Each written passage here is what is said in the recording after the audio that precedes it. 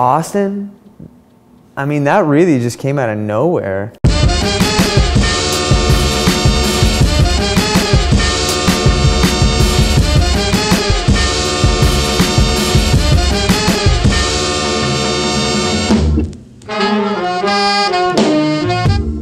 We had met Gordie Johnson, who ended up producing the record, through our good friend, Mr. Chill, Kelly Hoppe, another Windsorite. Gordie lives in Austin. We started talking to him about making the record together. He said, if we're gonna do this together, I really think you boys should come down to where I live and what I'm experiencing. And we got this Factor grant and made it possible for us. That day was pretty hectic just to begin with, getting up super early, 4 of us crossing the border. But we made it. We left at like 5 in the morning or something ridiculous, and we were so excited and had no clue what to expect when we got to Austin. It was like, just get here and it'll be all good. You know, so there was a lot of anticipation definitely getting on that flight.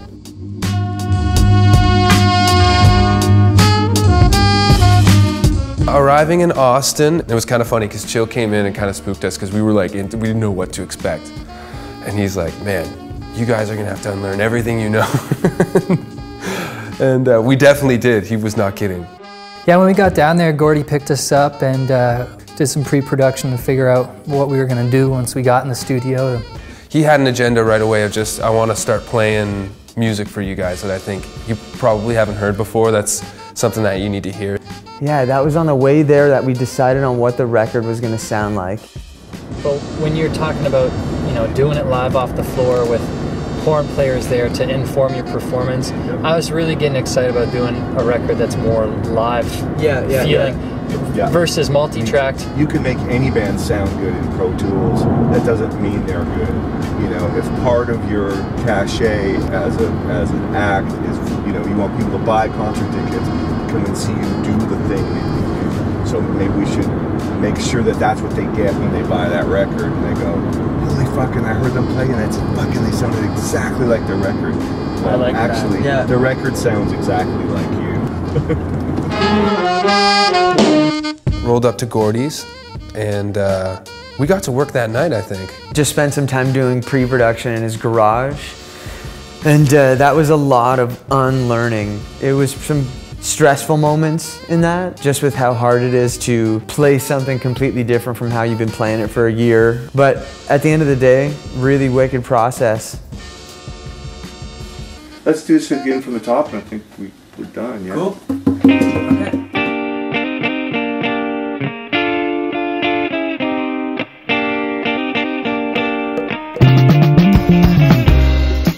Yeah, Gordie just up and asked us after like a session to play after him and the guys from Sit Down Servant at this club called Sea Boys.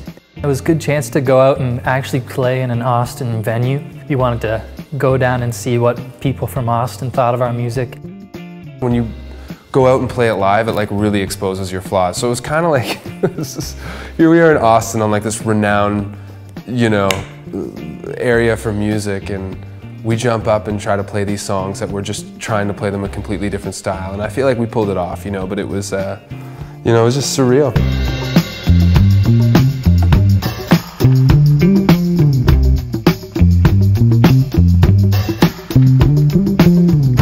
We stayed at the Austin Motel, legendary Austin Motel. The hotel was like this kind of like historical landmark in the area. It's kind of like this really quirky, off-the-wall, hippie motel, just like parked right in the center of this action. Wicked pool there. The area around there is pretty hip.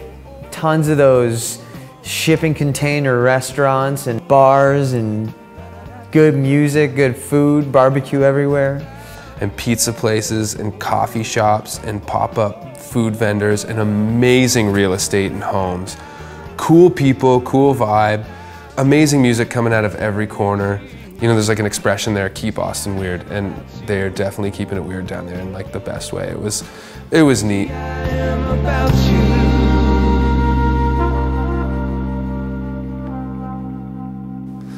We had a blast at the studio.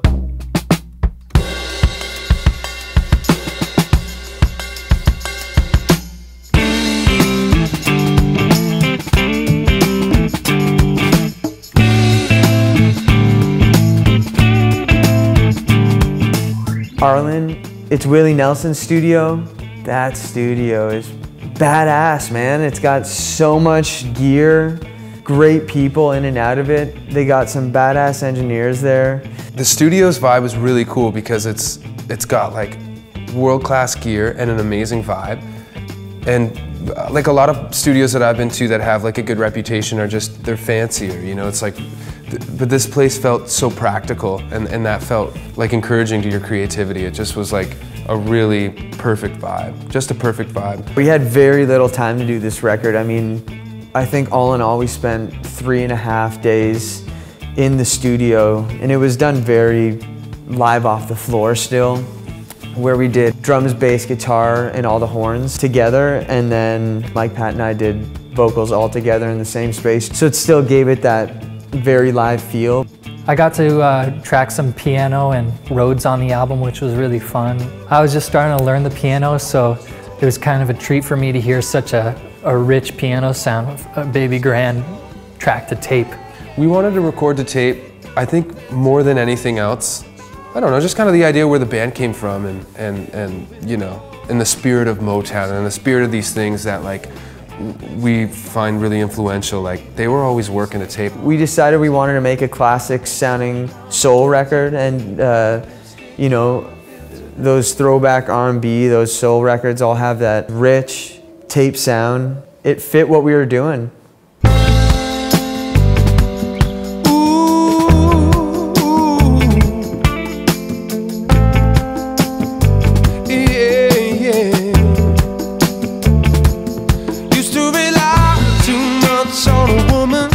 She'd be there for me, she would care for me. Used to depend too much on a woman. She worked for me, I was a fool, you see, until she turned into... Well, I mean, the record sounds the way it does, and it came together in such a short amount of time because Gordie worked on it with us. Gordie has made a lot of music, and he understands what we're trying to go for with the music we're making. Gordie's really well known in Canada for being a rock and blues guitar player, so I think this might have been a little closer to home for him because blues, jazz, and soul music is really his home musically, and that's where we're coming from, so we met eye to eye and we're speaking a lot of the same language.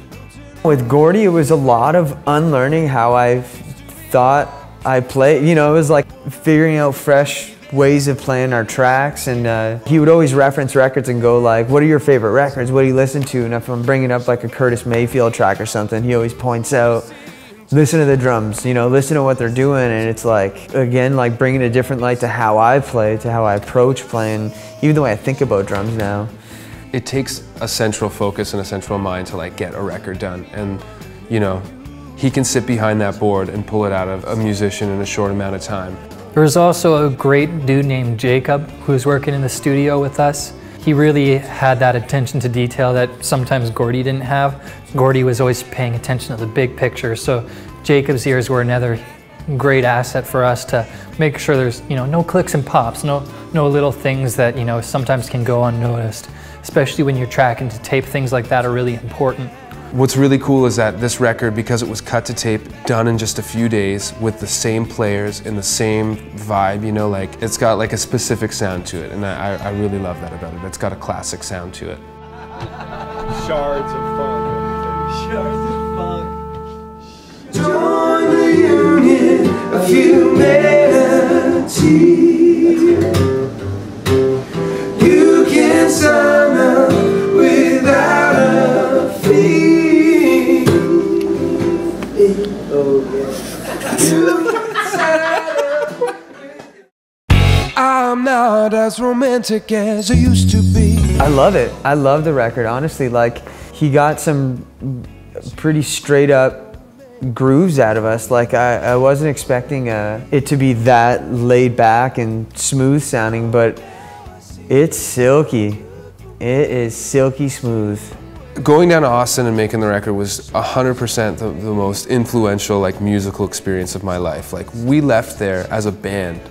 We have a totally different approach to everything that we take on musically. Like, we apply the same principles that he was kind enough to teach us.